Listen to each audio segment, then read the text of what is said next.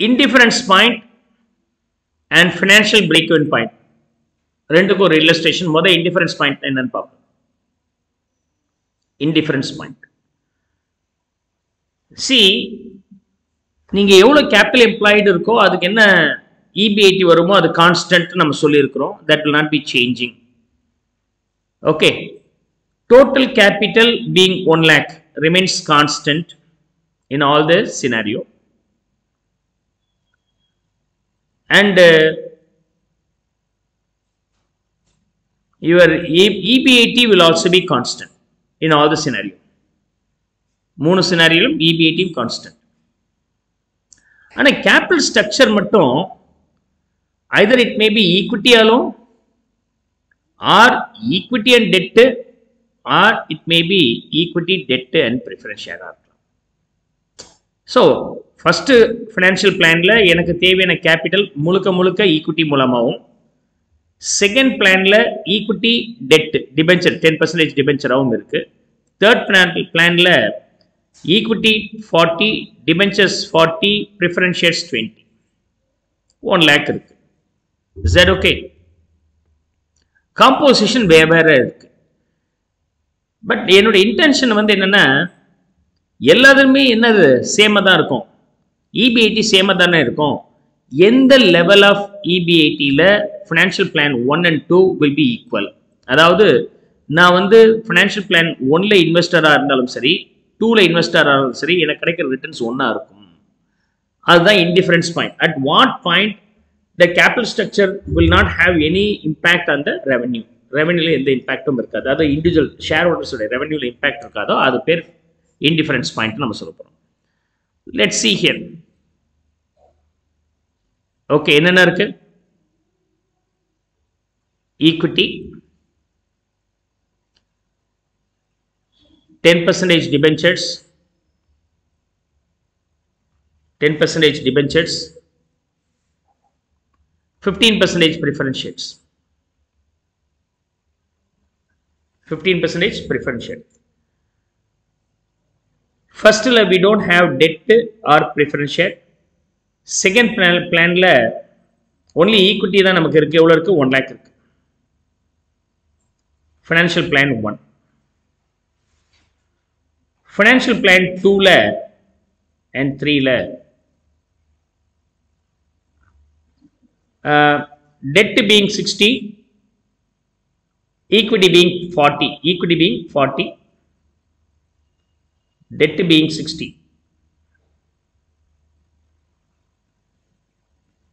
Third plan la we have equity 40 and debt being 40, preference share being 20. Okay, ஆக மொத்தம் மூணு பிளான்லையும் நம்மளுடைய capital employed வந்து எவ்வளோ இருக்கு? 1 lakh தாங்க இருக்கு. Capital employed R investment being 1 lakh. இந்த இன்டிஃபரன்ஸ் பாயிண்ட் வரும்போது ப்ரிஃபரன்ஸ் ஷேர்ஸும் இருந்தால் எப்படி இருக்குங்கிறத சேர்த்து தான் இல்லஸ்ட்ரேஷனாக பார்த்துருக்கோம். Is that okay? Now what is the number of shares sir? Number of equity shares எத்தனை இருக்கும்? Okay, equity shares. Market price in the first scenario being 25. அப்படின்னா இந்த ஈக்விட்டியை நீங்கள் மார்க்கெட் ப்ரைஸில் டிவைட் பண்ணிட்டீங்கன்னா உங்களுக்கு என்ன கிடைக்கும்? நம்பர் ஆஃப் ஈக்விட்டி ஷேர் கிடைக்கும். 1 lakh divided by 25 போட்டிங்கன்னா எவ்வளோ வருதுங்க? யா 4000. 4000 ஷேர்ஸ். 4000 ஷேர்ஸ். செகண்டில் வந்து மார்க்கெட் ப்ரைஸ் சேஞ்ச் ஆயிருக்கு. Market price will have impact, right? Dead ஈக்விட்டிக்கு தகுந்த மாதிரி மார்க்கெட் ப்ரைஸில் சேஞ்ச் ஆகும். செகண்ட் அண்ட் தேர்டில் மார்க்கெட் ப்ரைஸ் 20 இருக்கு. பியூர் ஈக்விட்டியாக இருக்கிற கம்பெனியில் நம்பர் ஆஃப் ஷேர்ஸ் வந்து கம்மியாக இருக்குது. மீன்ஸ் வேல்யூ வந்து ஒரு ஷேரோட வேல்யூ அதிகமாக இருக்குது. ஏன்னா ரிஸ்கே கிடையாது. டெட் வந்துச்சுன்னா ரிஸ்க் இருக்கனாலும் 20 ஆயிடுச்சு. டெட்டும் ப்ரிஃபரன்ஸ் ஷேர்ஸ் இருக்கும் போதும் அதே 20ல் தான் மெயின்டைன் பண்ணியிருக்கிறாங்க. அப்போ எவ்வளோ இருக்கணும்? செகண்ட் பிளானில் we have 2000 equity shares. Third பிளானில் also we have 2000 equity shares. Right. Now, number 1. Calculate the indifference point between the financial plan 1 and 2. Financial plan 1 and 2 க்கு என்ன indifference point னு கேக்குறாங்க. Indifference point என்ன அர்த்தம்னா the EBIT that firm should earn so that both the option will give the same earnings to the equity shareholders. அப்போ அந்த EBIT எவ்வளோன்னு கண்டுபிடிக்கணும். எந்த லெவல் EBITல ஃபினான்ஷியல் பிளான்ல 1லையும் சரி 2லையும் சரி ஈக்விட்டி ஷேர் ஹோல்டர்ஸுக்கு சேம் நம்பர் கிடைக்குமோ அந்த நம்பரை தான் நம்ம ஐடென்டிஃபை பண்ணுறோம். EPS per equity share will be the same in both the plan. So I'm not aware about the EBIT, right? So எனக்கு EBIT தெரியாததுனால நான் என்ன வச்சுக்கிறேன்னா EBIT Xன்னு வச்சுக்க போகிறேன். So I'm going to consider that EBIT be X. Right. So EBIT being X. Financial plan 2, 1 and 2 மட்டும் முத காமிக்கிறேன். அதே பார்ட் பேட்டர்ன் தான் 3, 4 எல்லாமே நம்ம யூஸ் பண்ணுவோம். எத்தனை இருந்தாலும் போட்டுக்கலாம். Financial plan 1 and 2 க்கு indifference point, 2 and 3 க்கு indifference point, 1 and 3 க்கு indifference point. நான் ஃபர்ஸ்ட் எதை ஃபோக்கஸ் பண்றேன்னா 1 and 2 மட்டும் போட்டுக்கிறேன். இதோட EBIT என்னவா இருந்தால் நமக்கு earnings வந்து சேமா இருக்கும். earnings per share சேமா இருக்கும். EPS same in both the option. The EPS same in the both the option வரதுக்கு what could be the EBIT? What could be the EBIT? அந்த EBIT நான் என்னன்னு அஸ்யூம் பண்ணிக்கிறேன்? X ன்னு அஸ்யூம் பண்ணிக்கிறேன். இப்போ EBIT ல இருந்து இப்போ என்ன சப்ட்ராக்ட் பண்ணிக்கணும்? Minus interest. In the first plan we don't have the debt. Second plan we have 60,000 debt. அப்போ 10% அதுக்கான டெட்டுக்கான இன்ட்ரெஸ்ட் நம்ம பே பண்ணோம்னா 6,000 நீங்கள் சப்ட்ராக்ட் பண்ணிக்கலாம். சப்ட்ராக்ட் பண்ணிட்டீங்கன்னா you will be getting the EBT. Here we have been given the tax rate also, which is 40%. EBT எவ்வளோங்க? In first financial plan the EBT being X. Second option the value being X minus 6,000. X minus 6,000. From the EBT, I have to subtract the tax. Tax being 40%, அப்படின்னா 0.4x. இங்கே வரும்போது 0.4x minus 2,400. And EAT, I multiply 40% with the value of EBT. EBT யோட 40% வச்சு multiply பண்ணிக்கிறேன். EBT minus tax, EAT being 0.66. இதில் வரும்போது x minus 0.4x becomes 0.6x. Minus 6,000, அதிலிருந்து minus of 2,400 plus மாறிடும். So minus 3,600. இது EAT. Do we have any preference dividend? ரெண்டு ஆப்ஷன்லையுமே preference share இல்லை. We don't have the preference shares. So finally we will have earnings available to the equity shareholders. Earnings available to the equity shareholders. Option financial plan 1 la earnings available to the equity shareholders being 0.6x and earnings available to the equity shareholders in case of financial plan number 2 is 0.6x minus 3,600. Minus 3,600. Is that okay? Hope so you could understand. We got it now. Okay. Now EPS எப்படி கண்டுபிடிப்பீங்க? How do you calculate the EPS? Divided by the number of shares. Number of shares தான் இங்கே கொடுத்துருக்கேன். So EPS here being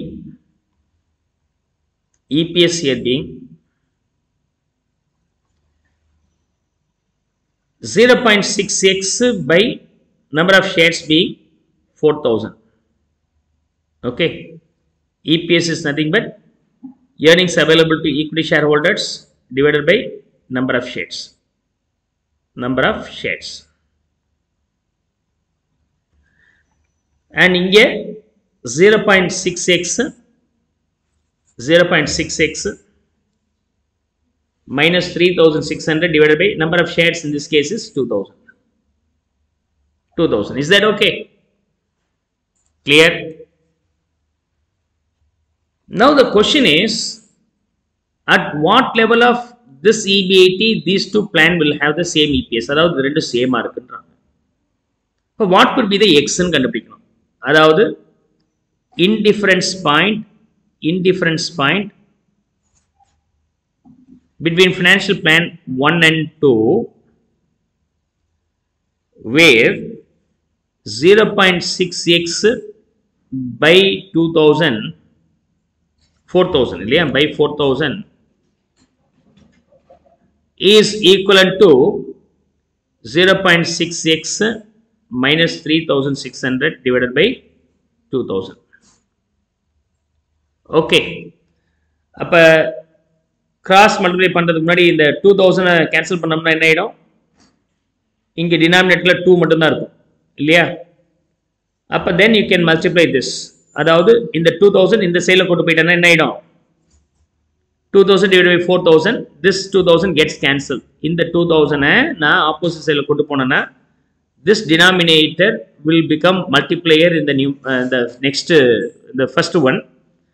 2000 இதோட cancel பண்ணாக்கா டினாமினேட்டரில் 2000 தான் இருக்கும். அப்படின்னா 0.3x 0.3x is equal to 0.3x is equal to 0.6x minus 3600. Otherwise 0.6x minus 0.3x is equal to 3600 நமக்கு தெரியும். Is that okay? Clear? அப்ப x எவ்வளவுங்க? So where x is equal to 3600 divided by 0.3 is nothing but 12,000. அப்ப உங்களுக்கு EPS EBIT வந்து 12,000 இருந்தால் financial plan 1லயும் சரி 2லயும் சரி நமக்கு எவ்வளவு தான் கிடைக்கும்? சேம் EPS தான் கிடைக்கும். சேம் EPS கிடைக்கிறது நீங்க ஒர்க் அவுட் பண்ணி பாத்துங்க. டைம் பீயிங் நான் ஸ்கிப் பண்றேன். ஓகே, ஏன்னா இது வரைக்கும் தான் எக்ஸாமுக்கு தேவை.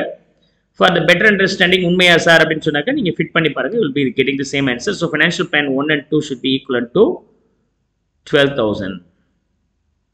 அப்ப 2 and 3 பார்க்கணுமா இல்லையா? So 3க்கு இதே மாதிரி போட்டு வச்சுக்கலாம். EBIT being x, interest being 6,000, interest subtract பண்ணிக்கிட்டீங்கன்னா EBT being x minus EBT x minus 6,000. Interest 4,000. Sorry. Okay, here interest 4,000. In 40,000 into 10%, 4,000. Then EBT here being x minus 4,000. இதுக்கான tax puttingna 40%, 0.4x minus 2,400. Then 0.6x minus 3. Okay, 1,600. Okay, na miss பண்ணிட்டேன். Okay, value miss. So 1,600. After that 0.6x minus 2,400. Preference dividend எவ்வளோ? 20,000 இருக்கு, அதுக்கு 15% is the preference dividend. Interest 40,000 க்கு 10% போட்டேன். Preference dividend 20,000 க்கு 15% போட்டீங்கன்னா எவ்வளோ? 3,000. So if I subtract the 3,000, the ultimate value being 0.6x plus 600, right? Plus 600 ஆயிடும். Minus 2,400 and minus of minus 3,000 அது plus 3,000 ஆக இருக்கும். 2,400 plus 3,000 ஆக இருந்துச்சுன்னா நமக்கு எவ்வளோ வரும்?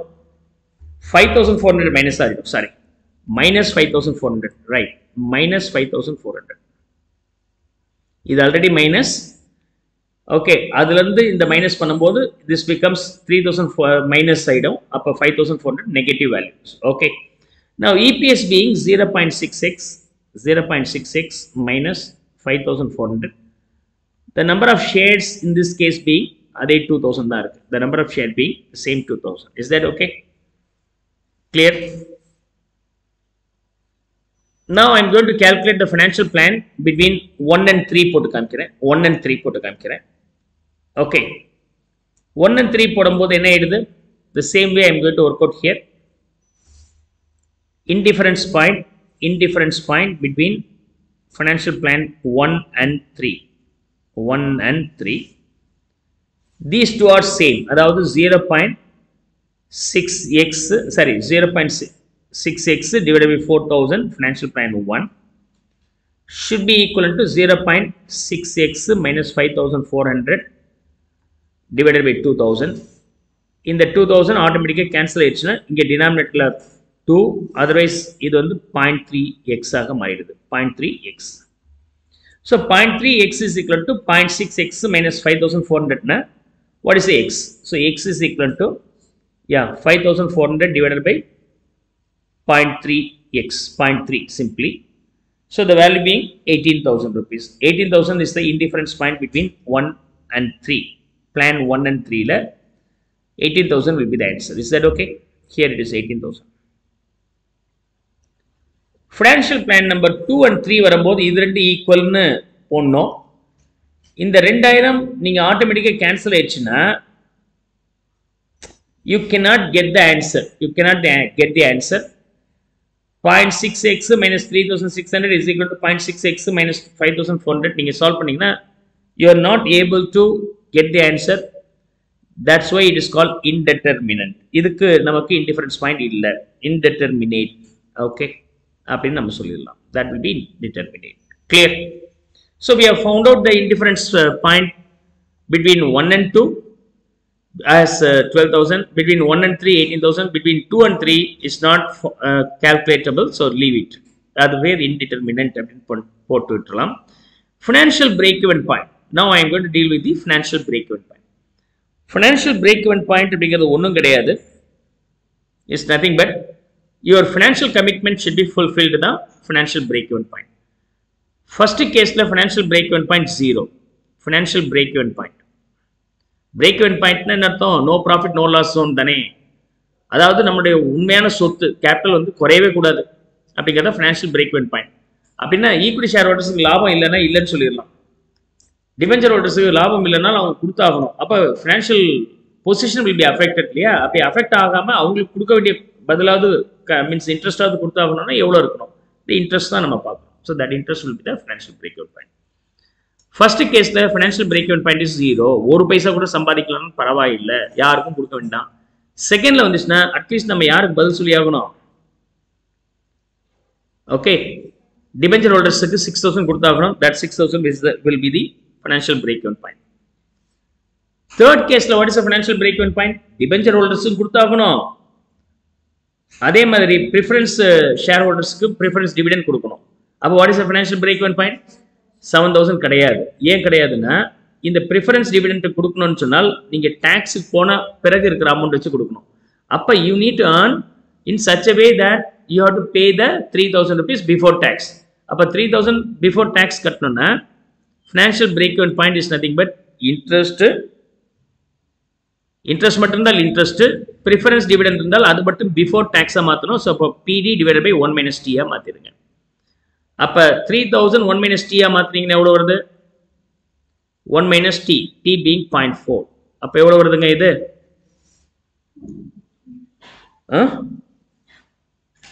3,000 5,000 வருது. 5,000 வச்சிருந்தால் டாக்ஸ் 40% போச்சுன்னா உங்களுக்கு எவ்வளோ வரும்? 3,000 வரும். அதை வச்சு ப்ரிஃபரன்ஸ் ஷேர் ஹோல்டர்ஸ்க்கான ப்ரிஃபரன்ஸ் டிவிடெண்ட் 3,000 கொடுக்க முடியும். ஸோ ப்ரிஃபரன்ஸ் ஷேர்ஸுக்கு நம்ம 3,000 கொடுக்கணும்னா எவ்வளோ ஏர்ன் பண்ணியிருக்கணும்? பிஃபோர் டேக்ஸ் ஏர்ன் பண்ணியிருக்கணும். அதனால அதுக்கு இந்த கான்செப்ட் யூஸ் பண்ணிக்கணும். இன்ட்ரெஸ்ட் வந்து பிஃபோர் டேக்ஸ் தானே, அதை பற்றி நீங்கள் கவலைப்பட வேண்டாம். டேட்டா ஐ யூஸ் பண்ணிக்கலாம். ஸோ இந்த கேஸில் வந்து ஐ வந்து 4,000 இருக்கணும். ப்ரிஃபரன்ஸ் டிவிடெண்ட்டுக்கு தர வேண்டிய பணத்துக்கு 3,000 ப்ரிஃபரன்ஸ் டிவிடெண்ட் தரத்துக்கு நீங்கள் எவ்வளோ சம்பாதிச்சிருக்கணும்? 5,000 கொடுத்துருக்கணும். ஆக மொத்தம் ரெண்டு சேர்த்திங்கன்னா எவ்வளோ வந்திருக்கணும்? 9,000 rupees நீங்கள் சம்பாதிச்சால் தான், EBIT இருந்தால் தான் உங்களால் என்ன பண்ண முடியும்? அவங்க கேட்குறத கொடுக்க முடியும். So financial பிரேக்-இவன் point for the plan number 1 0, plan number 2 6,000, plan number 3 9,000 rupees. இதுக்கான அல்டிமேட் ஃபார்முலா வந்து interest plus preference dividend divided by 1 minus T. ஏன் இன்ட்ரெஸ்ட்டுக்கு டேக்ஸ் இல்லைன்னா டேக்ஸ் முன்னாடி இருக்கிற இன்கம்லேருந்து நம்ம கொடுப்போம்.